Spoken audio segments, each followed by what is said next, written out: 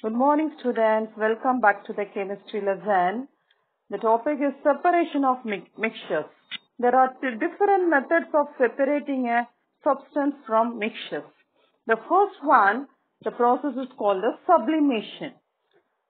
Sublimation is the process of a solid substance when heated change directly from solid to gaseous state without attaining a liquid state.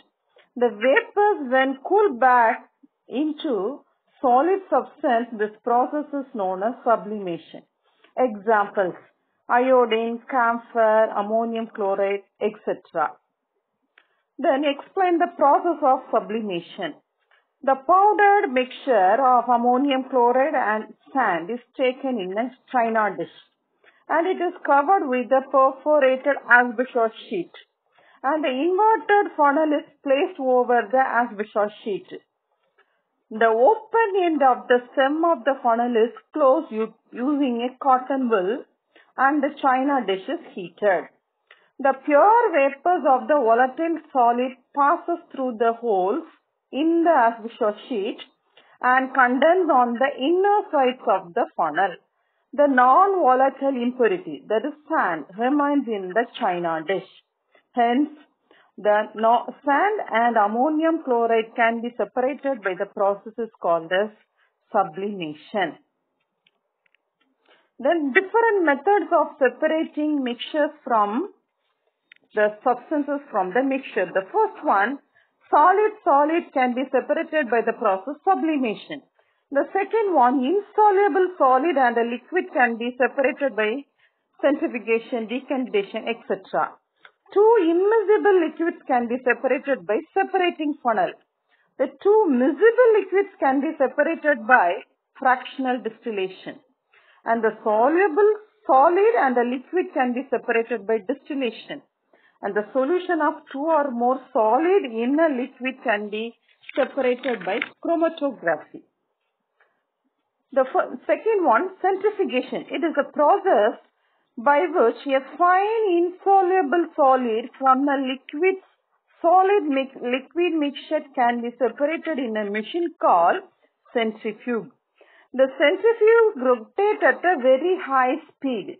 On being rotated by the centrifugal force, the heavier solid particles that moves down and the lighter liquid that remains up. Then, what are the uses of centrifugation? The first one, in milk dairies, this process is used to separate cream from milk. The second one, in washing machine, this principle is used to squeeze out water from wet cloths. Then, the third one, centrifugation is used in pathological laboratories to separate blood cells from a blood sample. The third process, that is a separating funnel. Two immiscible liquids. The two immiscible liquids can be separated by solvent extraction method. What are the two immiscible liquids? Kerosene and water, or oil and water can be separated by the solvent extraction method. This method works on the difference in the solubility of two immiscible liquids in a liquid solvent. For example, water and oil, or kerosene and water, that can be separated by using a separating funnel. Now, consider a mixture, water and kerosene, that is taken in a separating funnel. Close the mouth of the separating funnel with the help of a cotton. Shake the separating funnel for 10 minutes and allow to stand for 15 minutes. What happens here? The less dense layer, that is the kerosene, remains in the upper layer and the high denser liquid water remains in the lower layer. Here, water and kerosene can be separated by the process called separating funnel. Then fourth one, distillation. Distillation is the process of obtaining a pure liquid from a solution. Best example, in many countries, the seawater is directly converted into drinking water by the process called distillation. Here, distillation means evaporation and condensation. Here, take a distillation flask containing a salt water, and this distillation flask is closed with the help of a one-hole rubber stopper. Then the bulk of this thermometer is slightly below the side tube. Then the seawater is taken in a distillation flask and it is heated for boiling. What happens now?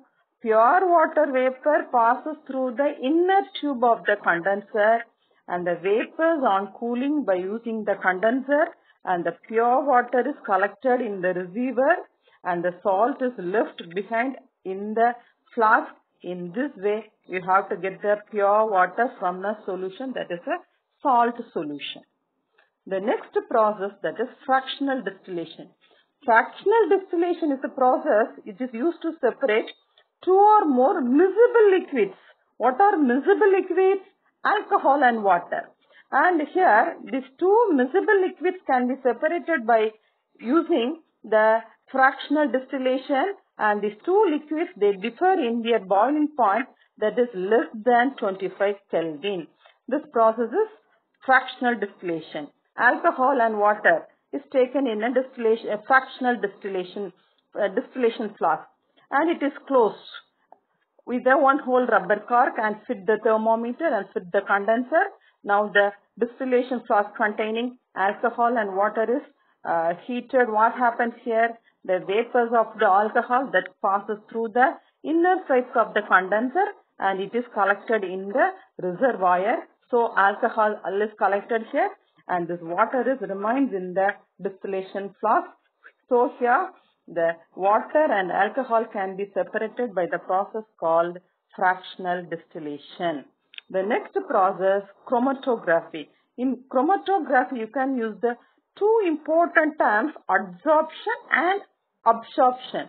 What do you mean by adsorption? Means it is the process in which the particles of a substance is concentrated at the surface of the another substance. What do you mean by absorption? Means it is the process in which the substance is uniformly distributed throughout the whole or bulk of the another substance. For example, take a chalk stick is dipped in ink. The surface of the color of the ink due to adsorption of colored molecules, and the solvent of the ink goes deeper into the stick due to absorption. When you are breaking the chalk stick, it is found to be white from inside. And based upon, so what is chromatography? Chromatography is a separation of are used to separate different components of a mixture based on their different solubilities in the same solvent. Then explain paper chromatography. This method is used to separate